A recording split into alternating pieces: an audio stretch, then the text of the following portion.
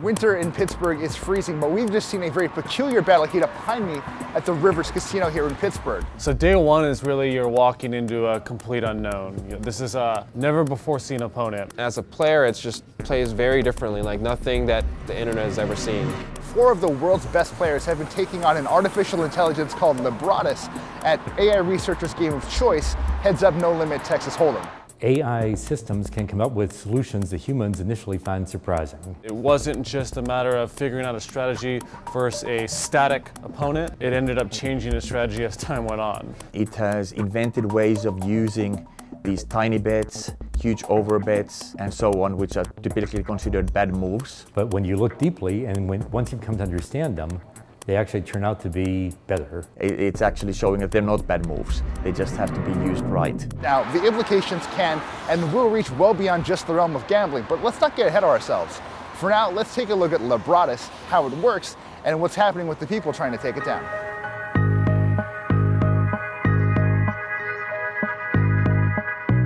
We brought in 4 of the absolute top heads-up no-limit Texas Hold'em pros to play against the AI called Libratis. Each one of them is individually playing against the AI. My name is Dong Kim, and I've been playing poker for about 8 years. I've been playing professionally for about 7 years, and this would be my 2nd time playing an AI. My name's Jason Less. I've been playing poker for about 13 years now. I think the perspective from the humans must be very interesting. For one thing, it has to be grueling. They are playing in aggregate 120,000 hands. So each one of them is playing 30,000 hands. We asked what duration would they like to play it over, and then they decided that they want to play 20 days in a row without any breaks. This is a lot of days playing poker, and granted, it's what they do. They're pros. This is their job. I'm gonna play for fun. I mean, 30,000 hands wasn't enough, so. 200 hours in 20 days. That's a lot of poker that's been played, but at a very high level because Libratis is so tough. What it does is when it runs simulations, it uses the information from the way we've played and it tries to figure out the best solution for our style of play. Libratis is an artificial intelligence program. It's software developed by Professor Chou Sanholm, and Libratis lives in Bridges, which is a new kind of supercomputer we have developed at the Pittsburgh Supercomputing Center. Libratis currently runs on 600 nodes of bridges, and each node has 28 cores. It is using currently about 2.7 petabytes of data. We started off in the hole, but like I said, kind of expected because we were figuring things out. We didn't have any data to work with. And then after a few days, we felt like we really had a good strategy going on. And we went from being minus, I don't know, 200, 250K to basically hitting even at one point. I bet you I'm gonna win this hand. We were very confident. We're like, we figured this out. It has these holes. We're gonna take it on. And then it improved. Just in Libratis fashion, he hits 2 pair on the river. That's it. So all the time in the background, the algorithm looks at what holes the opponents have found in our strategy. It will prioritize the holes, and then it will compute better strategies for those parts of the game. We're being so discouraged because we basically went from a good strategy we learned, applied it to the next day, and realized at the end of that day, those strategies went really poorly because they played much differently. Wow, that's gonna be an interesting hand to put on video. We'll take some losses at some point if the opponent really has found out some holes, but those holes will go away. Oh my God, it was absurd. We were like, Jesus, this is not going well. The hopes of winning kind of went out the window, and then we were just trying to make it close because we really started to get a feel then, a real handle on how much it was improving day to day. If you could speak to Libratis, what would you say to it? Please stop. This is really an important milestone for artificial intelligence because unlike other games where the complete state is known, in poker you have to make decisions with incomplete information and without necessarily revealing your own information. Heads Up No Limit Texas Hold'em Poker has emerged as the leading benchmark for measuring the quality of these general purpose algorithms for solving imperfect information games. In contrast, in games that are perfect information like tic-tac-toe, checkers, Othello, chess, Go, The player whose turn it is to move knows exactly the state of the world. An imperfect information game is a game where when it's a player's turn to move, the player doesn't exactly know the state of the world. Heads Up, No Limit, Texas Hold'em Poker, it's a huge game of imperfect information. So it has 10 to the power of 160 different situations that the player can face. So that's 1 followed by 160 zeros. And that's more than the number of atoms in the universe.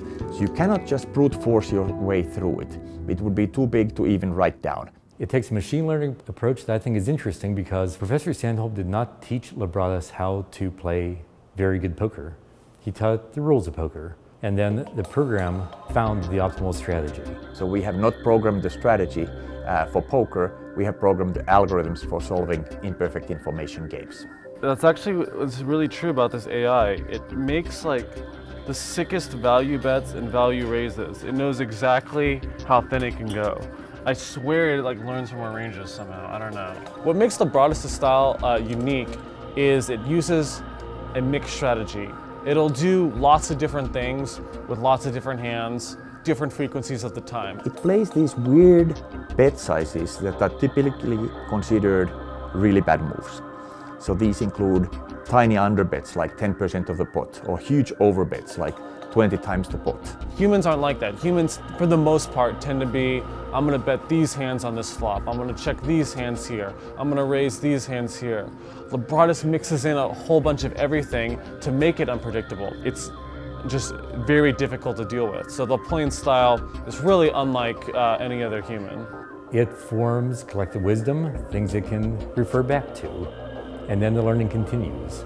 And all of this knowledge feeds back into the program for the next day, for the next round of competition, for the next session. And so what the humans are finding is that as they have tried new things, and they have, Libratis compensates. We analyzed some data, and we thought that we had good reason to believe if we 3-bet a ton of hands to smaller sizing, Libratis wouldn't play well against that. Because in previous days, it wasn't playing that well against that. Because that's really how you're going to beat an AI that has a weakness. You find its weakness and you go all out, or at least that's what we thought. These players are very clever. So they are doing coordinated search for holes in the bot. They're playing different sizes to see if one of the sizes works better than another. But I think that they come to the conclusion that in the normal range of bet sizes, the biggest holes have already been patched. So now they are playing very large bet sizes. So we came out firing that day with the good old 80% 3-bet, which if anyone knows anything about Heads Up, that's just insane. And then we went and looked at the data afterwards and we saw new statistics, new numbers. No, now this 3-bet to this size and stuff was no longer working well. So the humans are now in a way painted into a corner where they're playing these very big bet sizes in hopes of finding holes that haven't been patched yet. But playing these big bet sizes itself is not a very good strategy. And what I think is important in this competition is that Libratis is consistently winning by a very large margin every day. Its record toward the end is even stronger than it was in the beginning. So the way it's looking now, Libratis is going to win. All right, we got the last few hands here. Queen 6 off. I'm not going to play it. We played for 20 days and we lost pretty decisively. Do we think we could beat it if more time went on? You know, I don't think so. I think we could make it a lot closer, but Libratis is just too good. I can pretty confidently just humbly admit defeat here. So I'm very happy that Libratis won with such high statistical significance. There is at this point no question that Libratis is better than the best human players in Heads Up No Limit Texas Hold'em. And I believe that this has significant implications for the future. Who wouldn't want AI assistants to improve their strategic reasoning in negotiation or in their day-to-day interactions or businesses? Why wouldn't you have in your negotiations AI support that's superhuman? It's absolutely true that Libratis is not just about poker, but it's a really critical milestone in developing AIs that can solve real-world problems with incomplete information, which are the ones we have to solve to advance society, not just poker.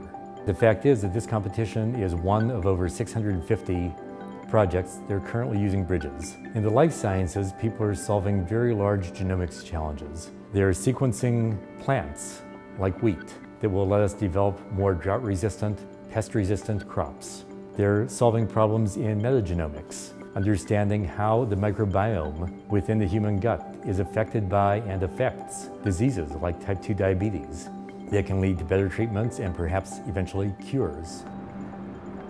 Someday, Libratis or a system like it might change the way we wage war, conduct business deals, or even treat disease. Our pro players might not have won, but in the process of losing, maybe they just did society a huge favor. Hopefully this small little milestone is like my little duty to the world. This point was inevitable. There was going to be a day when AI overtook humans and heads up no limit. And you know, it just happens to be today. I don't feel bad, I just feel proud and happy that I could be in a position to compete in this when that day came. I really can't wait to see what Professor Sandholm's group is going to apply to next. I think it's going to be more and more AIs interacting with each other, but if done right, and which is very important to me, it's always helping mankind.